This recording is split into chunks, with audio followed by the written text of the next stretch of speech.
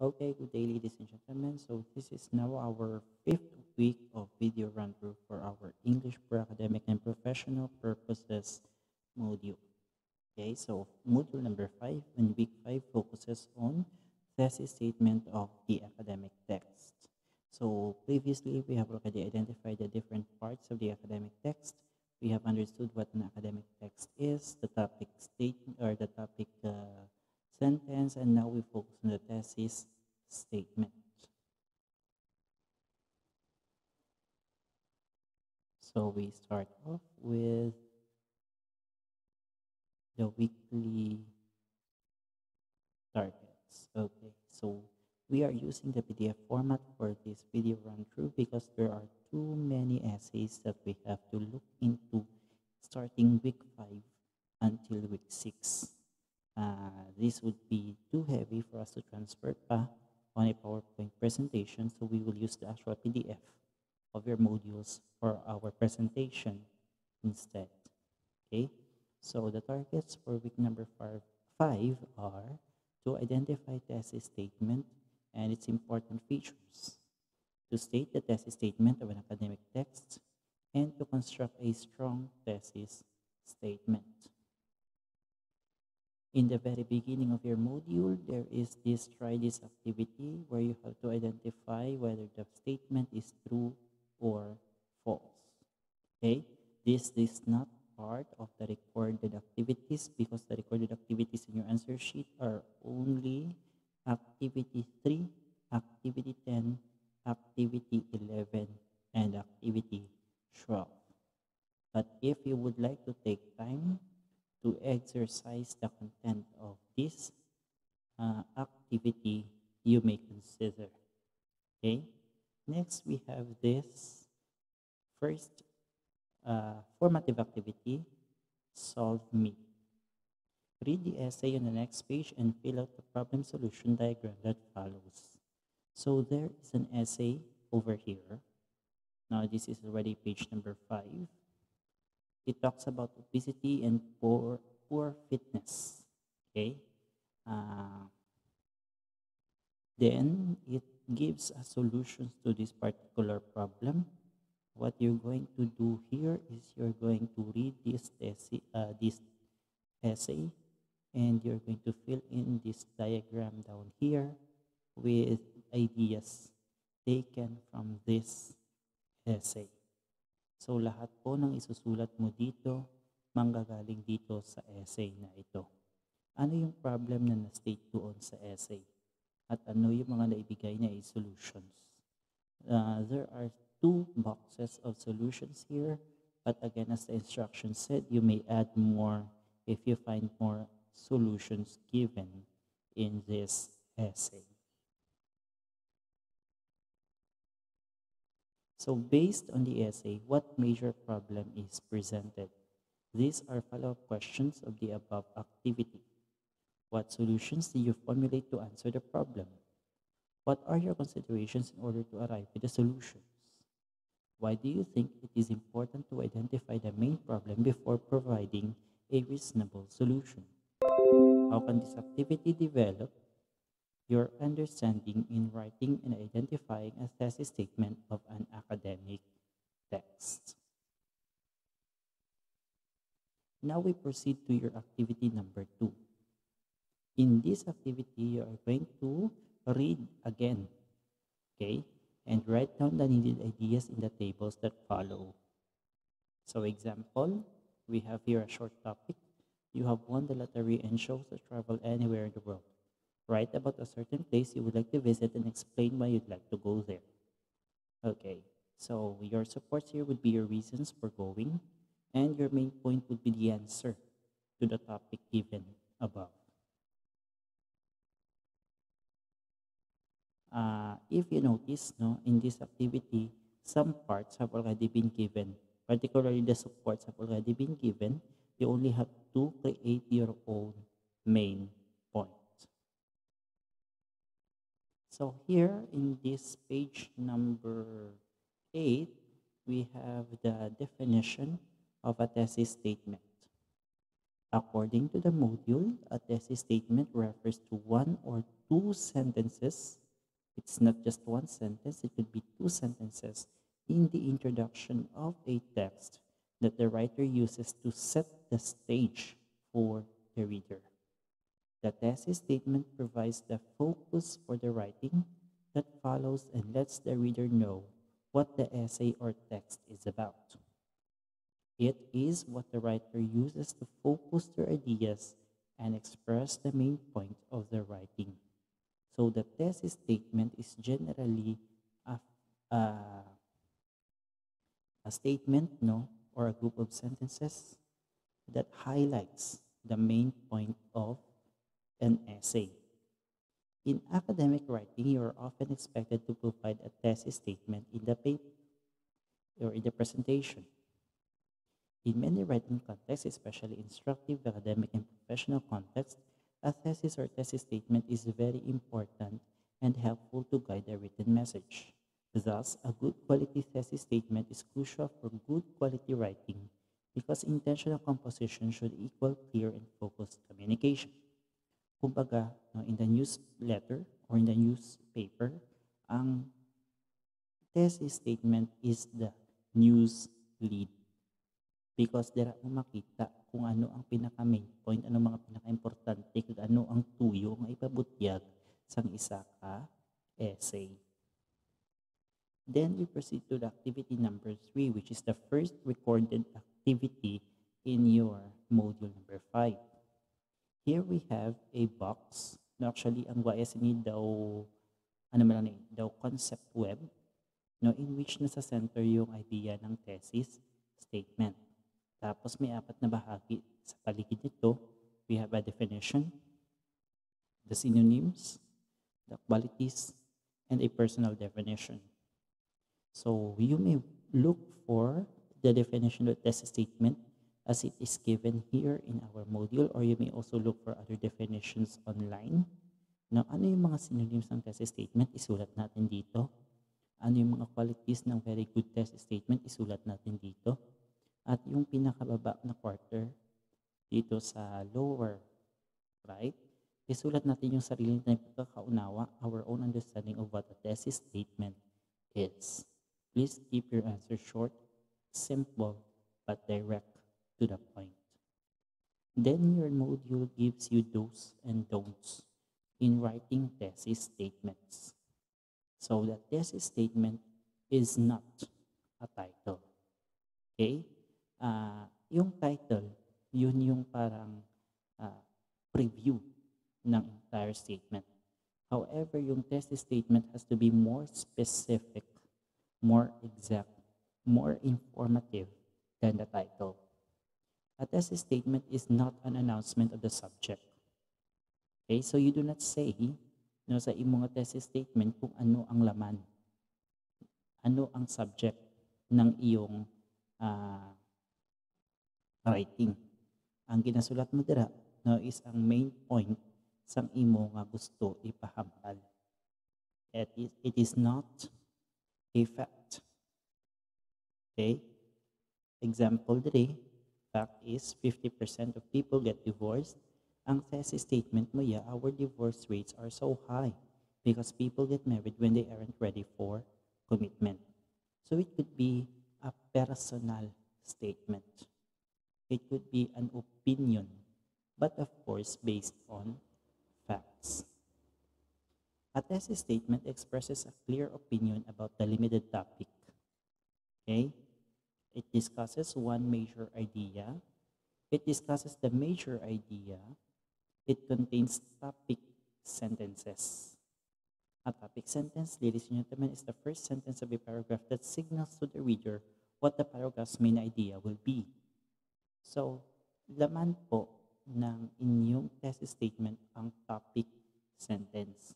Ibig sabihin, nandoon mo makikita kung ano yung mga main idea na gustong ilabas ng writer sa kanyang kabuuang kasulatan. Okay? If you notice, ladies and gentlemen, here are examples of thesis statements. given here on your module. And the topic sentences that are found in the thesis statement. Again, hindi lang po isang sentence ang thesis statement. Okay? Nakita nyo di gani nga ang isa ka thesis statement, Andrew Carnegie's contribution to U.S. manufacturing, personal financial success, and philanthropy often overshadowed the tense working conditions, poor wages, and strained labor relations between the steel magnate and the people whose hard work enabled him to spend lavishly. Itong kabuuang idea or thought na to yung thesis statement. And from within this statement, we are able to generate 4 topic sentences. So, hindi lang siya isa ka-sentence. It has to give a very brief idea, statement of what you want to say. Now, we proceed to your activity 4, trial and error. Write T if a thesis statement and write NT if there is no thesis statement in each number. Hindi ko na po ito nilagay sa inyong answer sheet, but you may take this as an exercise for your personal consumption. So what are the characteristics of a strong thesis statement? Number 1, it should be specific. It must concentrate on a specific area of a general topic. Okay? Dapat particular siya. Dapat matumbok ya kaagad ang buot mo ihambal. Hindi na siya dapat paliko-liko. Dapat straight to the point, kag specific ang imong thesis statement. Ikadua, it has to be precise. Okay? In order for it to follow for a coherent argument and to remain focused on the topic. If the specific topic is options for individuals without healthcare coverage, then your precise thesis statement must make an exact claim about it. So, dapat precise ang inyong thesis statement. It also has to be arguable, or it must have the ability to be argued. A thesis statement must present a relevant and specific argument. May ginapanindugan, no? May buot ipa, butyag. Then, it must have the ability to be demonstrated. You must be able to provide reasons and examples for your opinion. Hindi lang magbasta-basta. That's why mga nakaguluwa sa Facebook mga fact-check champions kuno. Because hindi ka pwede kahatag lang sa thesis statement mo nga nakita mo lang sa TikTok or sa YouTube ang information. You must be able to support it with reasons and facts to support your opinion. So, hindi pwedeng nga siya. Ang sabat mo lang basta. Okay? Next, forcefulness. A thesis statement that is forceful shows readers that you are in fact making an argument because you have to stand your ground. Pag-create mo sa thesis statement, amo na ay mo ginapanindugan. So, it must appear as if ginapakigbato mo gid ang imong statement. But of course, sa liwat, dapat klaro ka kung ano ang ginapakigbato mo. Kag dapat may support ka, Ano nang nabalik kagina, dapat may support ka sa ginapanindugan mo. Hindi kay kung pamangkoton ka, at kaya mo lang na. Dapat may ara ka ng mga facts that will support your statement.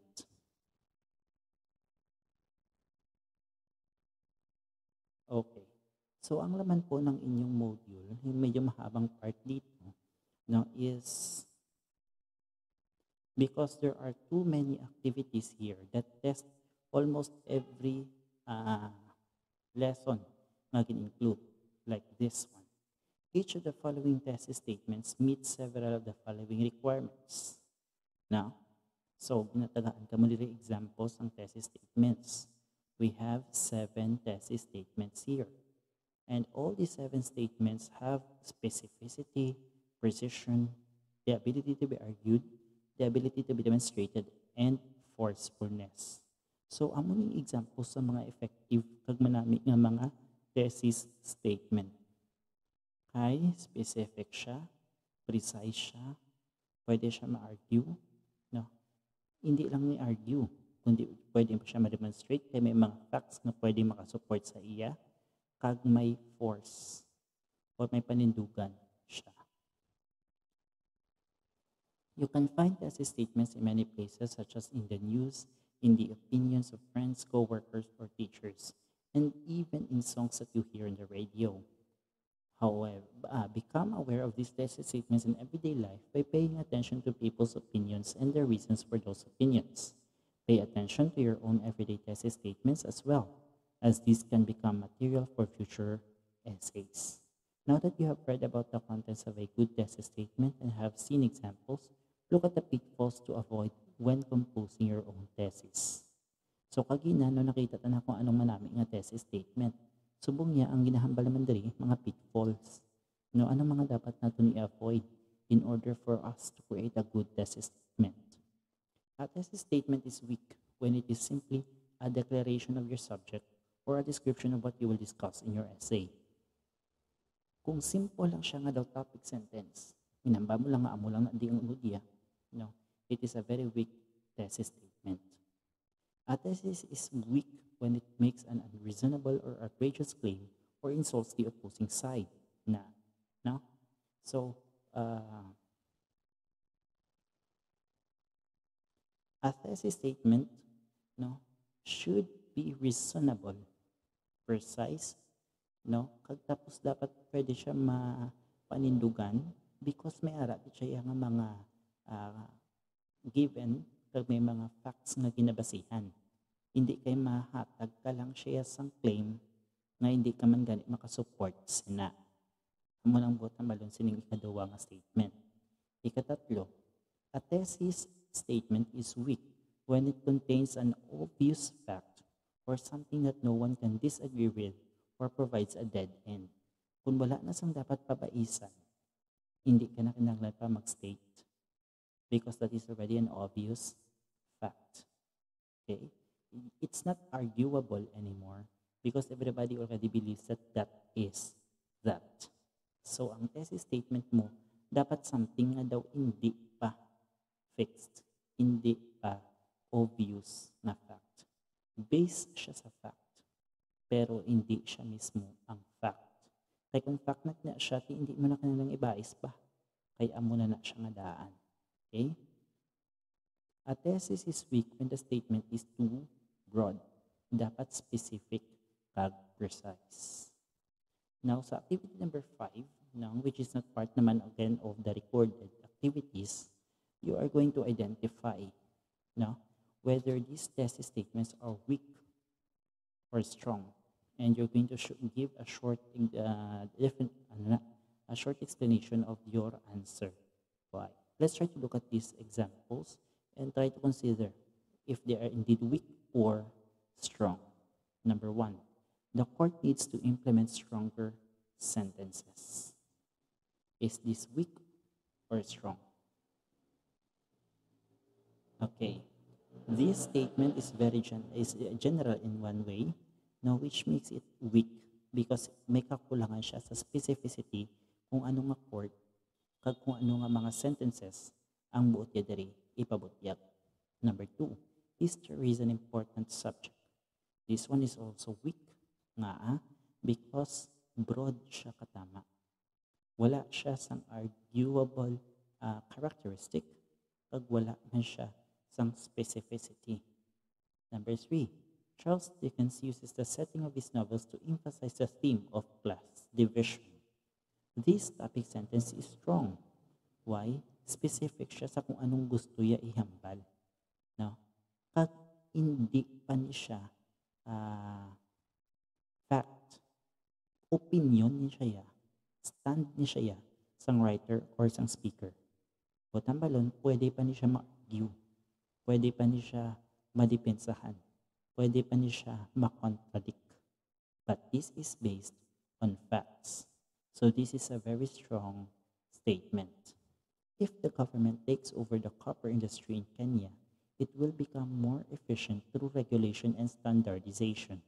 This is another strong example of thesis statement. nga anang strong. Okay? Because specific siya sa kung ano ang ginapanindugan. Tapos, based man siya sa facts, kag arguable man siya. Number 5, because banana herb tea supplement promotes a rapid weight loss that results in the loss of muscles and lean body mass, it poses a potential danger to customers. This is another example of a strong thesis statement. Try to identify, try to reflect why I said that this is a strong thesis statement. Then this part of your module here is or talks about thesis statement of academic text. In academic writing, there are different types of text, and each text has a thesis statement. The thesis statement in academic writing will depend on what kind of academic text it is. Consider the following factors involved when you are reading or writing a thesis statement. Number 1, what kind of composition is it? Number 2, what is your tone in this writing? Number 3, what is your intent for this composition? Number 4, what kind of audience or reader is involved?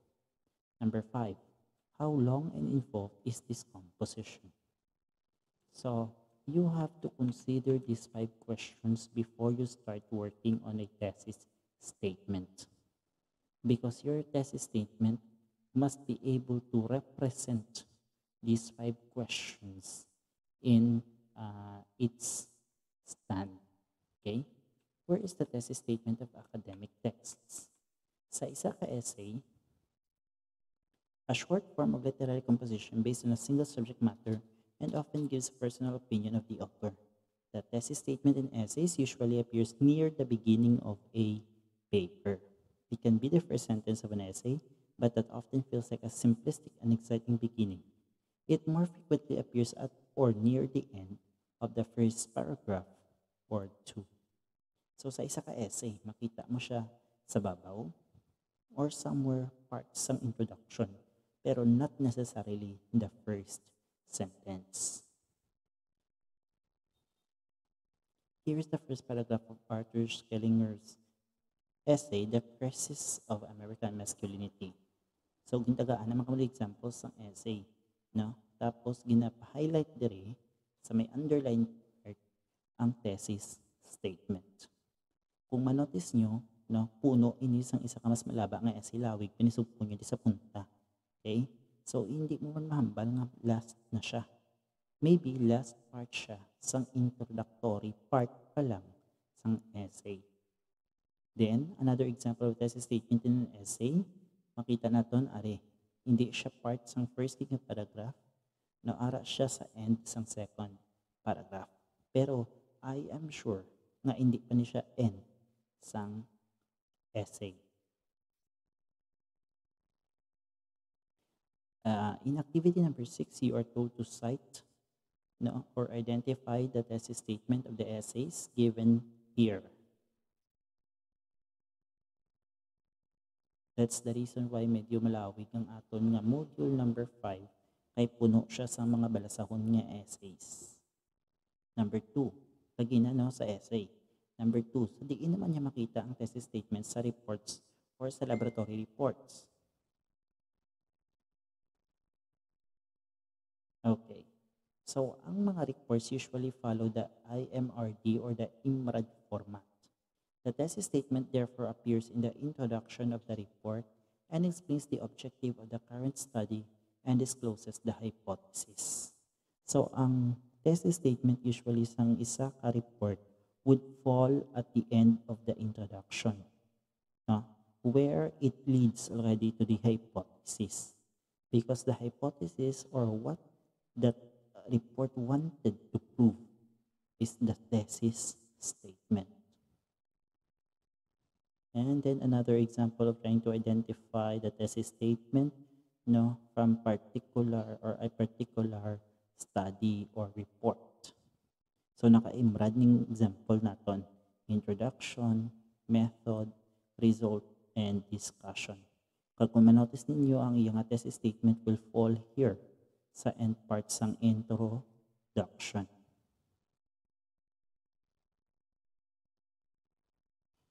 Then activity number 7. Ginsampula naman kamo diri sang inyong ulubrahon. Indagan kamo report, no? Kag i-identify mo ang thesis statement sang amo na nga abstract. Number 3. Okay? For case study, research article, thesis or dissertation. Di mo makita ang thesis statement. Ang thesis statement appears in the introduction of the paper and also in the abstract of the page. So, may example naman diri sang abstract sang isa ka thesis or research paper. Tapos, in-underline nan kung diin makita ang thesis statement. Alugbati, leaf, extracts provide or prove that it could be used for dandruff treatment. In-underline nan sa last part sang iyang abstract. Then, ginpraktisa naman kamo, no? Sa inyong pag-identify kung ano ang thesis statement sining abstract.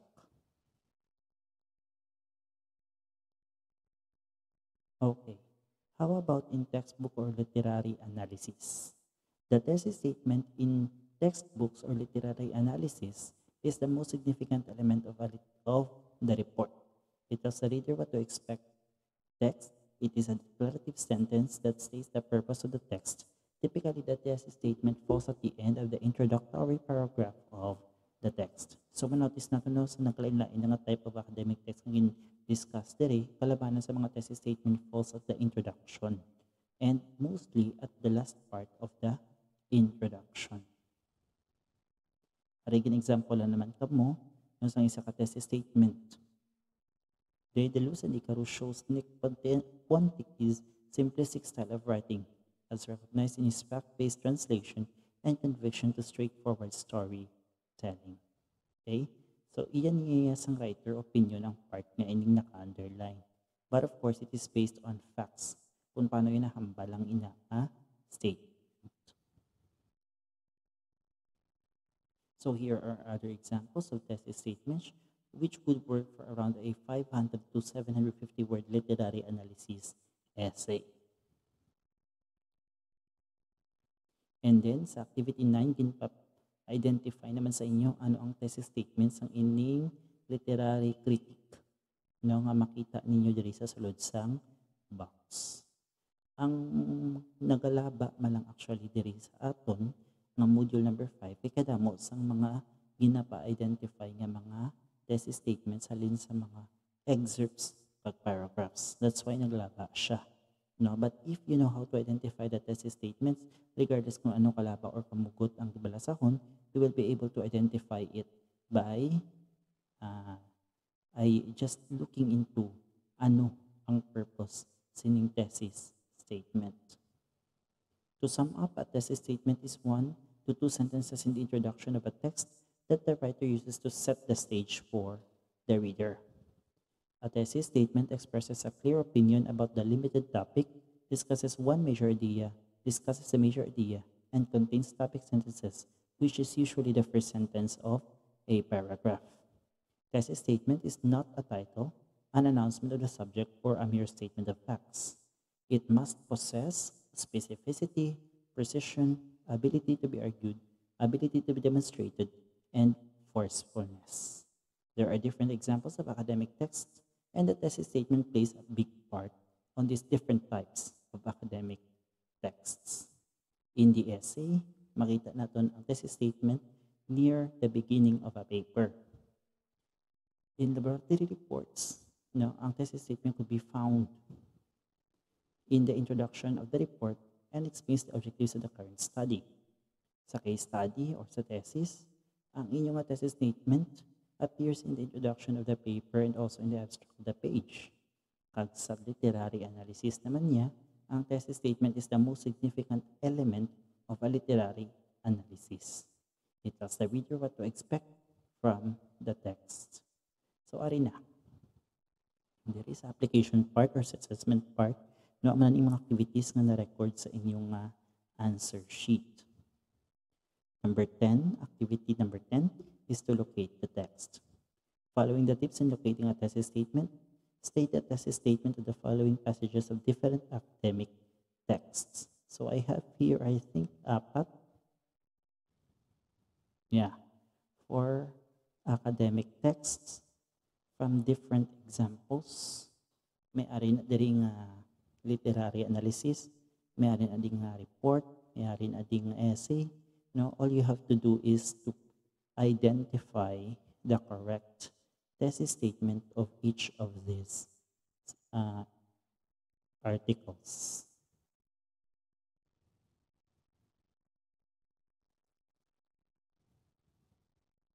Activity 11.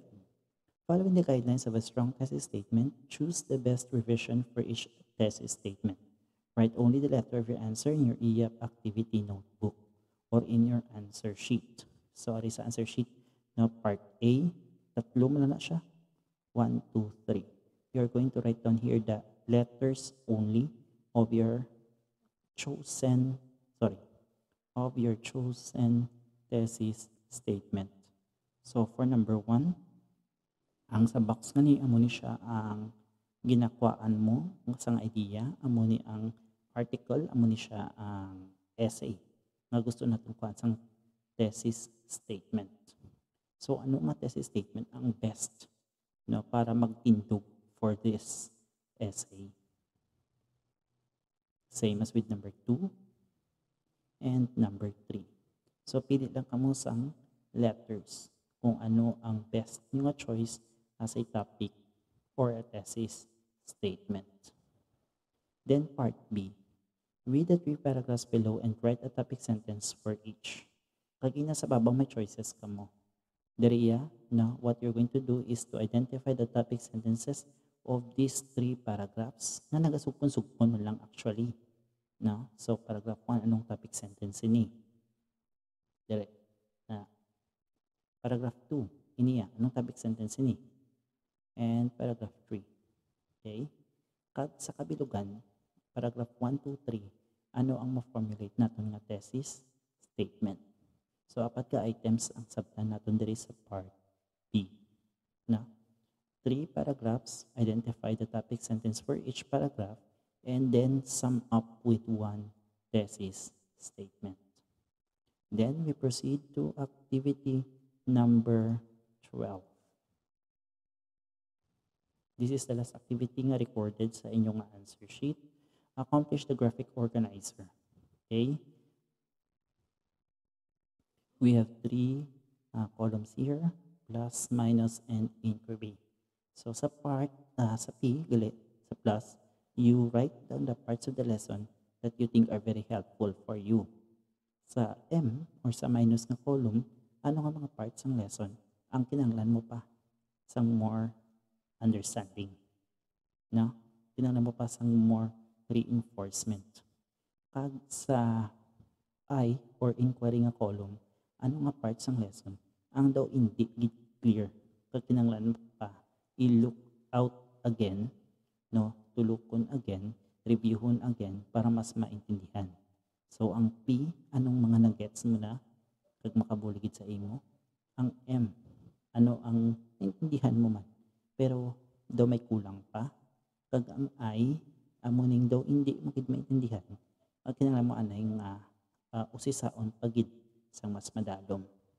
Amo na ang isulat naton diri sa P, sa M kag sa I columns sang activity 12. Okay, then we have here assessment of what you have learned sa last part sang module nyo.